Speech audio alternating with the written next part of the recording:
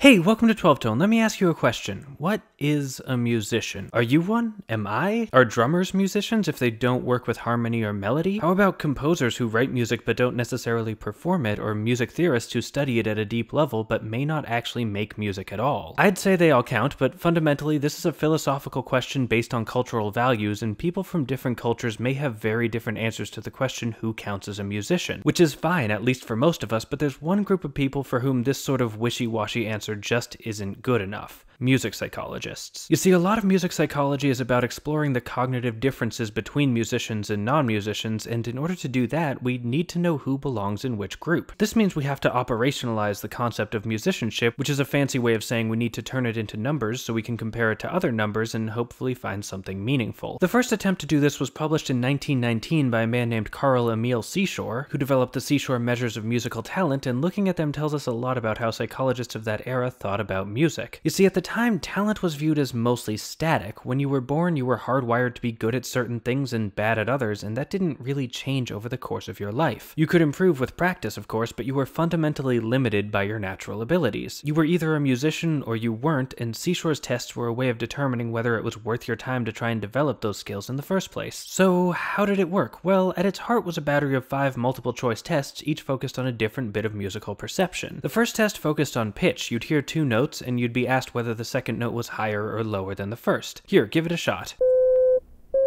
Did you guess that it was higher? Well, congratulations, you're officially a musician. Okay, this section actually had like 50 questions and the notes got a whole lot closer, but still, you're probably a musician anyway. Other parts worked similarly, including a test for time sensitivity where 3 clicks were played and you had to determine if the second gap was longer or shorter than the first, and a test for volume which asked which of the 2 pitches played was louder. Then we come to a test for consonance. This is interesting because, in a sense, consonance is subjective. It's a measure of how nice groups of notes sound together, and that's largely a question of taste. Is this more consonant than this?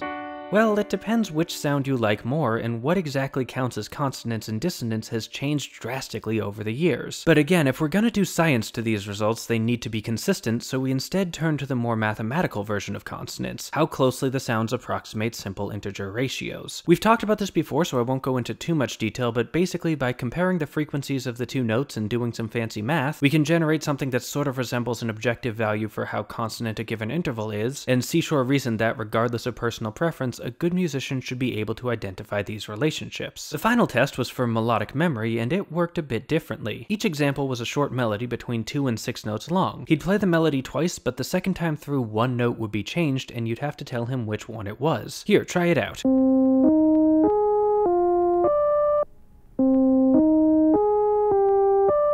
Did you get it?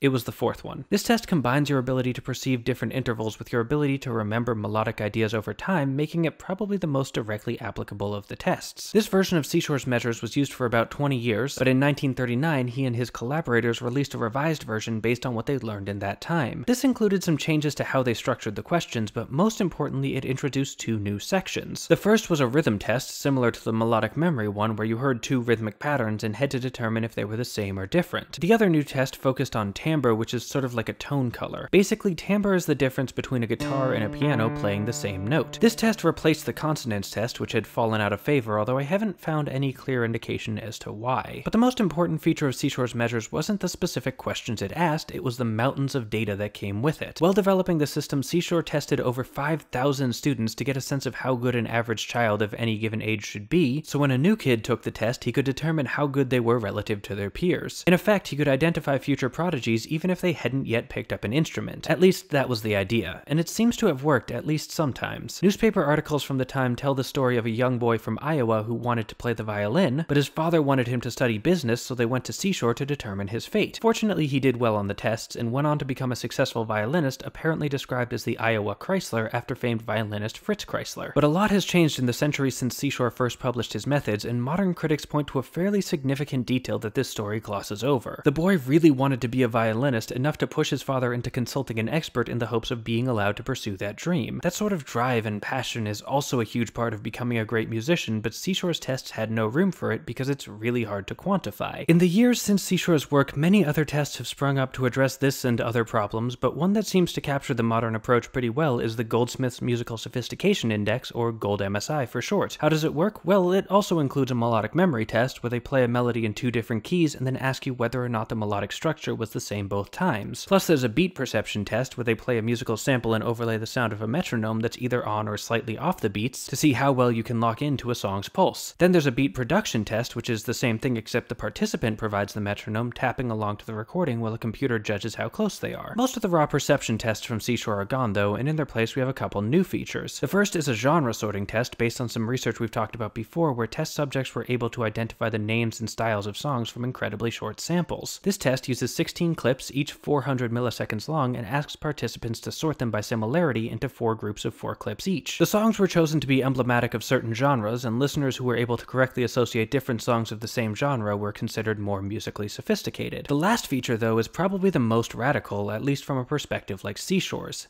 self-evaluation. The test includes a questionnaire asking lots of questions about how you engage with music, how good you think you are at it, and how committed you are to making it. If you want to try it out yourself, my friend David Baker sent me a copy of the questionnaire. There's a link in the description. Dave's a doctoral candidate studying computational musicology at Louisiana State University, and he also helped me find sources, proofread the script for accuracy, and inspired this whole video with a talk he did, so huge thanks to him for being so awesome. And you can find him on Twitter at David John Baker if you want more smart music people in your feed. So where does this leave us? Who, in the end, counts as a musician? It's a tough question because the right answer depends on why you're asking in the first place. For people like Dave, there may never be a perfect answer, and as the questions they ask get harder, there may always be a need for newer, better tests. But for you and I, we can probably just call ourselves musicians.